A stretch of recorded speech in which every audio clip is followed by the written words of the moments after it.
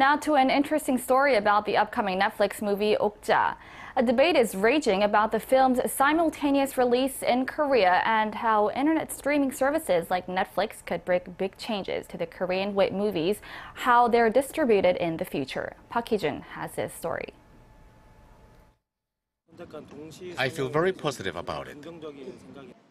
I think it'll push the movie industry forward. I think that showing it on Netflix and trying to show it in a theater is problematic. The Netflix-funded movie Okja by Korean director Bong Joon-ho is due to be released both theatrically and online on the same date, on June 28th, an unprecedented case for both the entertainment company and the Korean movie industry. The action-adventure film, featuring names like Tilda, Swinton and Gyllenhaal, and which was premiered at the Cannes International Film Festival last month, has been highly anticipated by both critics and fans alike. But ahead of its release, Korea's three major movie exhibitors, CJ-CGV, Megabox and Lotte Cinema, are refusing to screen Okja due to a 3-week holdback period widely practiced in the country. This means unless Netflix, which specializes in streaming media and video on demand, holds off its release for 3 weeks, 93% of theaters in Korea will be shutting out director Bong's latest work. I think big companies are afraid that Netflix would change the vertical profit structure that they have established. Netflix, on the other hand, is likely to form a horizontal structure by simultaneously releasing the movie.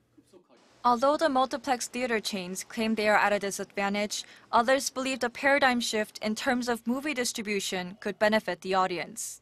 Streaming sites, streaming giants like Netflix or Amazon, they are affecting the industry as it continues to evolve, but they serve a purpose. They're able to meet a demand. People at home can watch films, and lots of different films. Although it's been more than a year that Netflix was launched in Korea, a country that boasts one of the fastest internet infrastructures in the world, making it a favorable environment for the platform, the service is not as widespread as anticipated among Korean users.